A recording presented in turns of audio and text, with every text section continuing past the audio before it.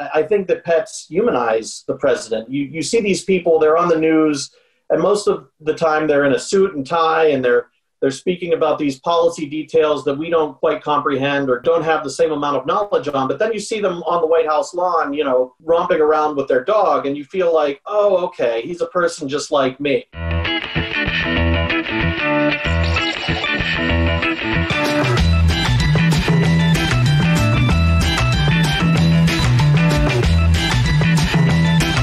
John Adams was the first with animals in the White House. He had a dog named Satan. Theodore Roosevelt had the most pets. He had a couple of dozen, but he had snakes. He had a one-legged rooster. He had a badger. Teddy Roosevelt had flying squirrels. Jefferson had bears for a while because, at that time, we had the Louisiana Purchase, and there were animals out there that people on the East Coast had never seen. And so for a little while, he had grizzlies in a cage on the South Lawn. Martin Van Buren had tiger cubs, which he kept in the White House for a brief period of time. Calvin Coolidge had a raccoon named Rebecca, and they allowed her to roam around the White House. She was supposed to be Thanksgiving dinner.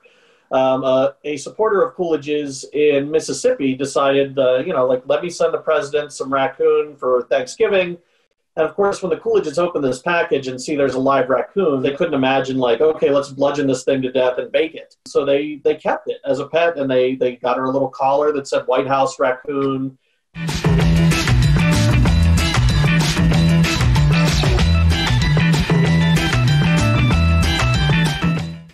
This tradition does go back. In fact, James Buchanan and Abraham Lincoln were offered elephants by the King of Siam, but they were declined because, Lincoln said that our climate wasn't suitable for elephants. Some of it is probably currying diplomatic favor. One of my favorites, actually, though, is Pushinka, who was a dog given to the Kennedys by Nikita Khrushchev.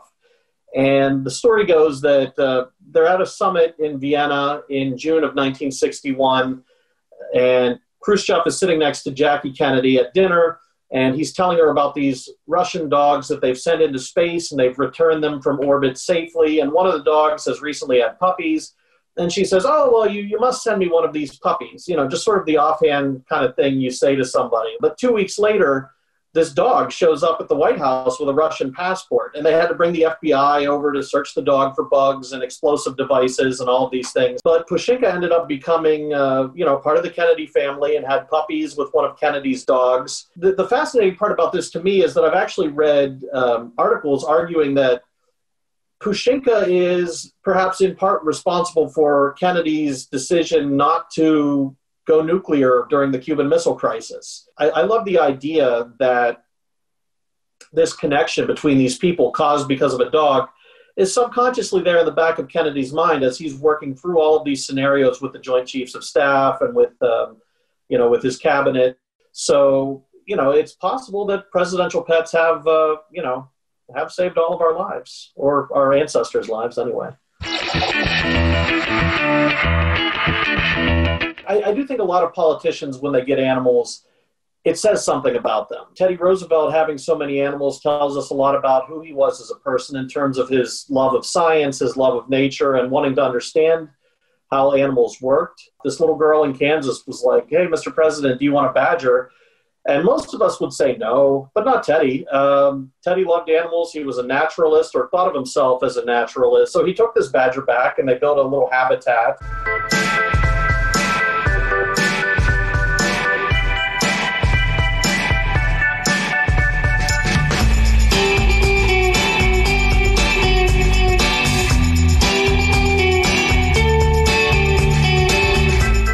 I think the pets kind of play into that same sort of relatability argument.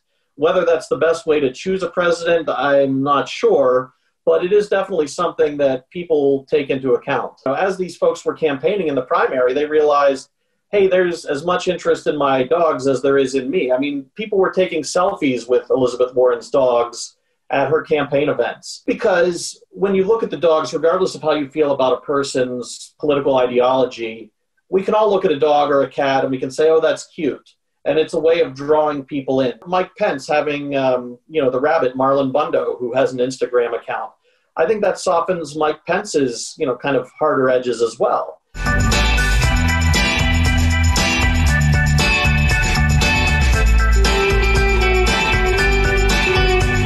someone tried to offer President Trump a golden doodle named Patton.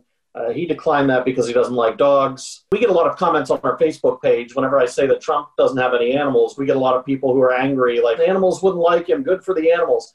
So whether or not that's actually based on any kind of factual assumption, or whether it's just, this sort of thing that's baked into our culture that animals only like good people, people do make these extrapolations. They do make judgments based on this kind of thing.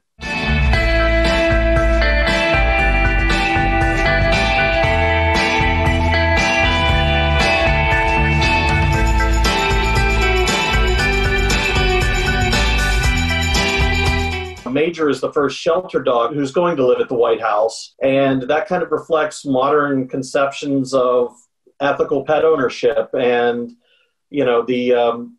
the safeguards we need to have for animals. There's been this push over the last several decades to adopt your animals rather than purchase them.